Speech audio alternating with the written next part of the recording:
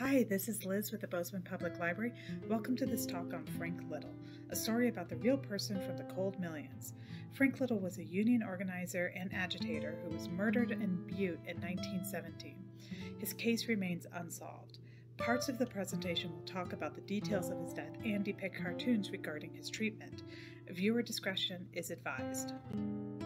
Frank Little was born in 1879 to Quaker parents in Oklahoma. He joined the International Workers of the World Union in 1905 after working as a miner in Bisbee, Arizona for several years. Members of this union were also known as Wobblies. His brother Fred Little and sister-in-law Emma Little were also union organizers. Little was an organizer from the start. He was known as the hobo agitator, organizing and preaching to laborers of every background, race, and ethnicity, and for being able to mobilize transient migrant workers to a cause. He worked with laborers from a variety of trades, including lumberjacks, migrant farm workers, miners, and oil field workers. He participated in free speech campaigns, including the one in Spokane from the novel In the Cold Millions, and the one in Missoula with Elizabeth Gurley Flynn. For more information regarding that campaign, please watch the previous episode in this series. As Elizabeth Gurley Flynn said after his death, he was part Indian and spoke of himself as a real American and a real Red. The rest of you are immigrants. He was dependable in all situations. Frank Little was arrested several times over the course of his work. In 1909, he was arrested for reading the Declaration of Independence in Spokane and was sentenced to 30 days at the Franklin School. He successfully organized fruit workers in California and took part in many more free speech battles in California, Missouri, and Illinois. He organized multiple strikes throughout the Midwest, working with all sorts of laborers. He served as an outspoken member of the executive board of the IWW in 1917. In August 1913, 4 years before his death, Little supported and helped organize the ore dock workers' strike after a fatal accident killed 2 workers. 500 workers protested the safety conditions of work in Duluth against the Great Northern Railroad Company. The Wobblies and strikers demanded better pay and safety conditions. The main newspapers in the area agreed with company leaders and blamed the strike on organizers such as Frank Little. Another organizer, Leo Lockey, was attacked when he tried to speak, and Frank Little was kidnapped by railroad detectives, taken to a farmhouse in Carleton County, and held under armed guards. Wobblies and their supporters rescued him, and his return to Duluth was celebrated by the strikers and labor supporters. After the kidnapping attempt, the president of one of the companies fired all the dock workers, while Great Northern gave the workers one last chance to come back to work with a small pay raise, which ended the strike in an unhappy compromise. Frank Little was an anti-capitalist and staunchly opposed to World War I. Little believed that the war was just a ploy for the rich to build their wealth while poor men went to fight. Even though others of the Union leadership agreed, protesting the government's position on the war could destroy the Union through government repression. The Union couldn't help to sway perception of the war or hope to stop it until all laborers were unionized. For this reason, the IWW focused on union organizing rather than opposing the military draft and war efforts. Little, however, disagreed with the leadership of the Union and was an outspoken critic of the war and those who participated in it. In the years before the U.S. entered World War I, rampant patriotism and xenophobic propaganda allowed corporate leaders to crack down on strikes and union organizing. In June of 1917, the U.S. government passed the Espionage Act. The act was used to curb free speech, but was originally stated to prevent interference with military operations or recruitment, insubordination in the military, and providing support for U.S. enemies during wartime. In 1919, the Supreme Court ruled that the law didn't violate the free speech of those who were convicted under it, which included many IWW members. Frank Little is considered a hero by the IWW and was a martyr that many mourned. To others, he and the IWW were considered traitors. While I've mentioned several times that this era of American history, patriotism was a driving force that influenced how laborers, especially immigrant laborers, were treated. The situation in Montana needs a special note. Montana was, for the most part, supported America's entry into World War I. 40,000 men enlisted or were drafted, and that was 10% of the state's population at the time. Other industries in Montana exceeded their production goals or contributed to the war effort, such as farmers planting bumper crops and the copper industry working continuous shifts Anti-German sentiment meant that anybody of German descent who were not a vocal advocate for the war could have been treated with suspicion or investigated by committees such as the Third Degree Committee in Billings. Some examples of anti-German behavior include a German Mennonite minister nearly getting lynched and a German language books being burned from the Fergus County High School. This period also had its own version of freedom fries. Sauerkraut was called Liberty Cabbage and hamburger Liberty Steak. The Montana Sedition Act in February of 1918 effectively put free speech rights on hold in the state. This is the environment that the organizers were fighting when they tried to create change with the strike of 1917. The Helena Independent published a very strongly worded editorial on August 2nd about Little's death with the following statement: "The Independent cannot comprehend why the United States government has not long ago established prison camps and interned their enemies of the American government. It is beyond comprehension of the average citizen why the War Department has not ordered certain leaders arrested and shot. The people will not stand for much more. The policy of watchful waiting and dealing with the IWW will not be tolerated." The Bisbee deportations began on July 12, 1917. The striking labor groups in Bisbee were being illegally arrested and deported. The group doing the arrests were deputized by the Cochise County Sheriff, Harry C. Wheeler, who was following the orders of the mining company, Phelps Dodge. The Wobblies, strikers, and sympathizers were deported via train on cattle cars without food and very little water for an 18-hour train ride through the Arizona summer heat to New Mexico. They were dropped off with nothing but the clothes on their backs, no money, no jobs, and no way home. The U.S. government eventually got in on the action and sent soldiers to assist with the deportations. Frank Little was not part of these deportations. He was recovering from a car accident, but he spoke out about the actions of the government, going so far as to call the soldiers participating in the deportations scabs. This term is an insult, meaning one who crosses the picket line in a strike. It is highly derogatory. Many were not happy with Little's insults of soldiers while the U.S. was at war, and some headlines even blamed his murder on this insult. On June 8, 1917, a fire was started at the Speculator Mine in Butte. The fire was started when a cable was ignited by a carbide lamp carried by a miner. This accident resulted in the deaths of 168 miners and sparked a strike that would draw Frank Little to his doom. Men were found trapped behind bulkheads and in tunnels as many as 50 hours after the fire started. The mine was operated by the Anaconda Copper Mining Company, known as the Company. Back then, the company contained huge amounts of economic and political power in the region. The company controlled the state and it controlled the press. The subsequent strike had huge ramifications for Montana, labor unions, and U.S. law. The strike began on June 11th. It was unorganized and very nearly spontaneous. The Commissioner of Labor and Industry, W.J. Swiddlehurst, blamed the strike on the disaster, the higher cost of living, and the wrestling card system which prevented migrant and transient laborers from finding mining positions in the company. The commissioner also suggested that the IWW organizers and German propaganda also played a role in the strike. On June 12th, the company condemned the strike and blamed Wobblies for stirring up seditious behavior among miners, and the company refused to negotiate or recognize the strike as legitimate.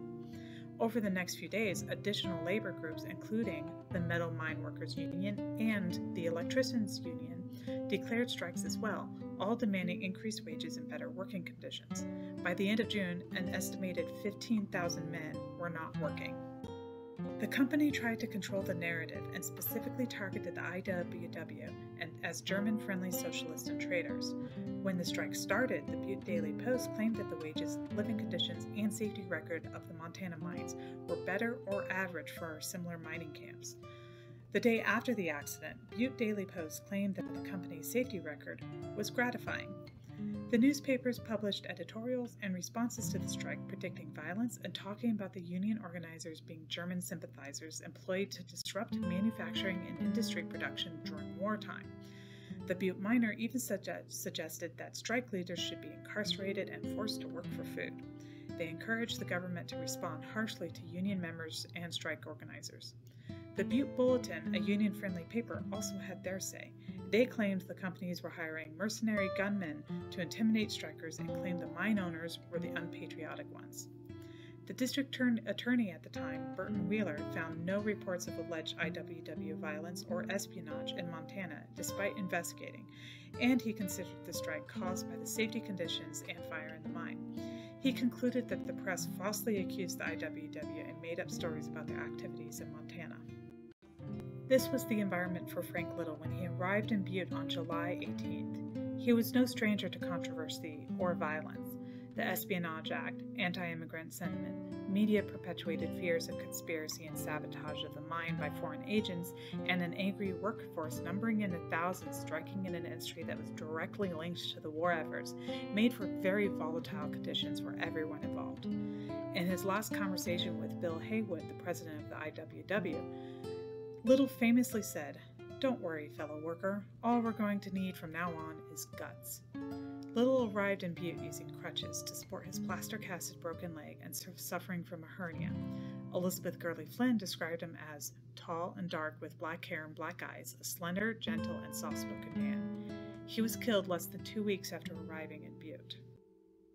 For the 2 weeks Little was in Butte, he gave a number of speeches to rally the strikers. He was already known for his antagonistic insults towards the military and the government about the war. On June 28, 1917, the Butte Daily Post posted an article documenting some of his speeches and what Little was saying. I was unable to find full text of his speeches and only quotes that may or may not be in context. The Butte Daily Post called the language seditious. Frank Little referred to the Constitution of the United States as a scrap of paper that could be torn up and discarded at any time. He also called the mayor a puppet of capitalists. The article also states from the previous week, Little threatened to keep the soldiers so busy at home that they wouldn't be sent to France to fight in the war.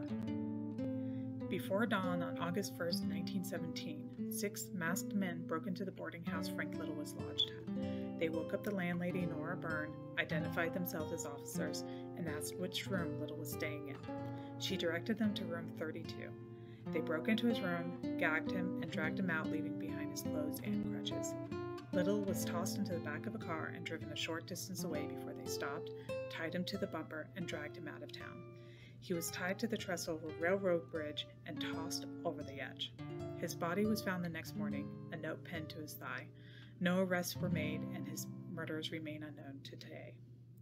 Nora Byrne waited a half hour before calling the police on the advice of other boarders who were woken up by the commotion. The police arrived and told her that Little had been deported, but they would try and track the vehicle. The note pinned to his underwear read, "Others take notice. First and last warning, 3777. The letters on the bottom are possibly initials of other IWW members who received threats in the days after Little's death. 3777 could have several meanings. One theory is that it represents Montana's regulations for grave sites, 3 feet wide, 7 feet deep, and 77 inches long. Jane Little Bodkin, Little's grandniece and author of the Frank Little and the IWW, The Blood That Stained an American Family, suggests that the numbers are a warning to vagrants to leave, a $3 train ticket on the 7 a.m. stagecoach, ordered by a secret committee of 77 men from Helena. Another theory about the numbers is that they refer back to Pioneer Day vigilantes who would use the letters as a warning to someone to leave within 24 hours or face vigilante justice. It was also used to call a meeting of the vigilantes together. Dashiell Hammett, a fictional author, told his companion at the time that he was offered $5,000 to murder Little, but never went through with it. Some believe he did do it, but one of his biographers suggests that he didn't, and being asked made him feel guilty enough that someone thought he was the kind of man who could. Hammett later became a communist and ended up on a blacklist some years later. Rumors about Little's murders also abound. Accusations have been leveled at law enforcement, other union rivals, employees of the mining companies, and others affected by the strike, or just a mob of patriots angered by Little's contempt for the military. Little Bodkin and several other historians think that most likely killers were employees of the Anaconda Mining Company, which is one of the reasons why the investigation didn't lead to any results. Thousands attended Little's funeral, and his death sparked protests across the West. However, his murder also sparked a government crackdown. Federal troops were sent to Butte, and martial law was declared in Spokane. Little's death and the mining strike of 1917 were key instigators in the creation of the Federal Sedition Act of 1918 and 165 IWW members were arrested, many serving terms between 5 and 20 years due to this act. Little Bodkin claimed that even having a photo of Frank Little on you could be considered an act of sedition. The IWW lost prominence and power after these arrests, but they are still a functioning union and a labor rights organization today. On August 1st, Frank Little was killed. On August 10th, federal troops were patrolling Butte. Soldiers were sent to Butte to secure the mines in the war effort, and they remained in Butte until 1921. The strike officially ended in Butte, and it was considered a failure. Prominent figures in Montana faced reprisals for their positions on the IWW and the strike.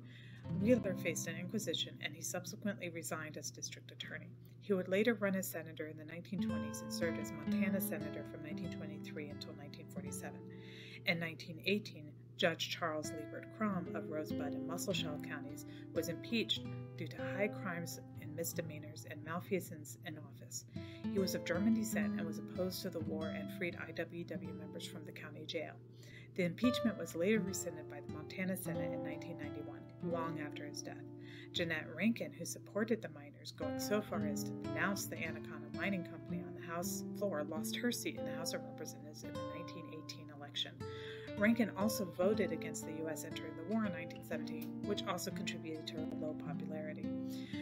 She also urged a probe into the murder of Frank Little. The Helena Independent ran a scathing editorial on her, calling her a dupe of the Kaiser.